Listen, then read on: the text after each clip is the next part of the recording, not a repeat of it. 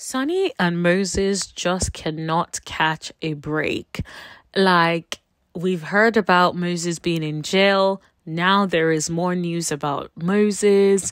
There is also something that makes it clear that Destiny knew about Sunni and Moses and was okay with it at some point. So it is very much given storyline. And we're going to get into everything today. But if you have not hit that subscribe button, make sure you hit that subscribe button. And everyone, please like, share, and don't forget to let me know what you guys think in the comments section below. Now let's get into it. So first of all, Moses is allegedly serving 11 months for violating his parole. I believe it was 4 counts in total in terms of the violations. One of it was like something about him going to Huntsville to film. There's also something about him moving residence and so on and so forth. But that's not really the focus of today. Today, there is more. So I was watching T from TV, shout out to her. And she went through the court document showing that there is a lawsuit against Moses's company for failing to repay a loan. So allegedly, everything I say in this video is alleged and for entertainment purposes only and for purposes of commentary. So now once I've given that disclaimer, let's get into it. So apparently Moses owes roughly $25,000 for not repaying a loan that he took for his company. There is also a claim for reasonable attorney's fees because essentially they're having to enforce the terms of the loan by taking the matter to court. So based on what he had previously agreed in the contract, if the company had to enforce, the loan company had to enforce, then they'll be entitled to get back the reasonable attorney's fees. So they're claiming for that as well. And then prejudgment interest at the standard legal rate. Now, all of this, I'm just thinking, how is Sunni doing? Like, was she aware of this from the get-go? It just feels like there is constantly something going on with them. Like, first, it is them, Moses being exposed for being in jail. Now he's being exposed for this lawsuit. And it just feels like they cannot catch a break. Like, I hope Sunni is doing well, but I feel like I don't get the impression that she knew about all of this before. And I'll tell you why. Because if you knew about it all before, would you really be going on social media and lashing out and being so upset? And the way she's responding to people, I know she apologized now, but the way she was going off on social media gives the impression of someone who has been shaken to their core. Yes, I know absence of your spouse could do that to you, but I think much more than that, you feeling like you have been deceived could also do that to you. Now, I don't want to cast any aspersions on their marriage. Like, ultimately, we're not going to know anything specific about it until she writes her book or it is shown on the new season of Love and Marriage Huntsville. But it does seem like so much is happening to them and quickly. You know, it made me think about, there were some comments that I read where people were saying like, this man has gone to jail so many times in the past and you shouldn't be dating someone who is, in quotation marks, a career criminal, right?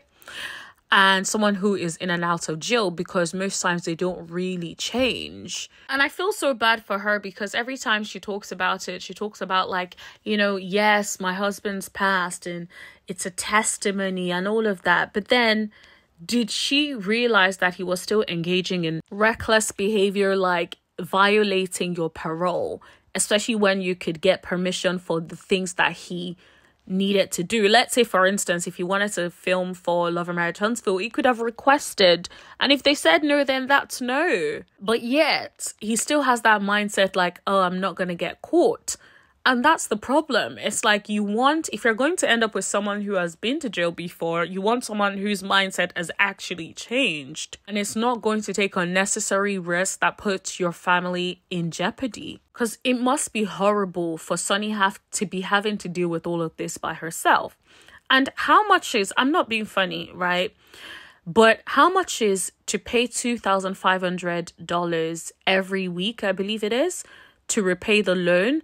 Like, why couldn't he afford to pay that? And if he couldn't for whatever reason, then you reach out to the company and say to them, I can't afford to pay this. How can we reach a better agreement that allows me to pay the amounts that I can, but extend the loan terms? Most companies don't want to go through the effort of suing you when you've reached out to them to try to reach an agreement. Usually they would be like, okay, let's reach this agreement and slightly alter the terms.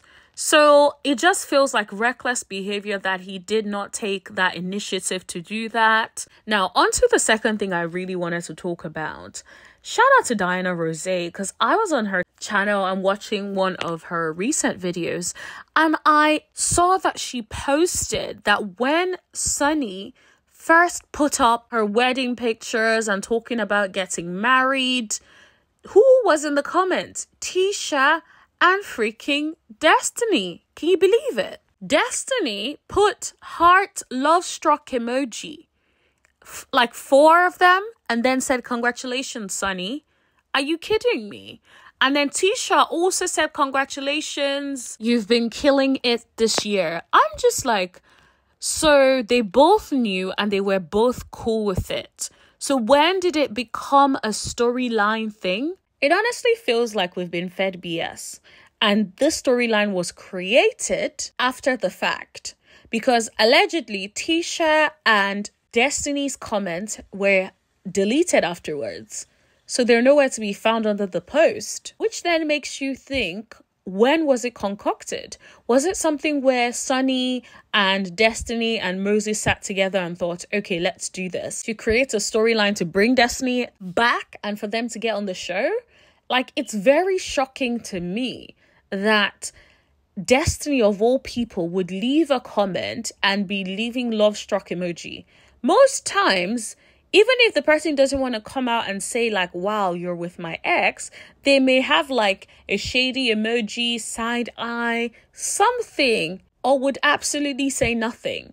But the fact that they're actually there saying congratulations is mind-boggling to me. I recall a while back, I remember watching, I don't know whose YouTube video it was, but I remember someone saying like, it feels like a storyline. And I would be inclined to agree. It almost seems like they're just out here performing for us. Who knows whether Moses was with Sunni the whole time? And it was all a scheme that Todd set up. Like, seriously. So I'll put the question to you. Do you believe that this whole Destiny, Sunni and Moses story is all a big storyline, all created drama for the show? Let me know what you guys think. And also, what do you guys think about this whole Moses now owing $25,000 for failing to repay a loan? Let me know what you guys think in the comment section below. Don't forget to like, share, hit that subscribe button, and tap that bell button right next to it so you know every single time that I post. And I'll see you guys in the next video. Thank you. Bye.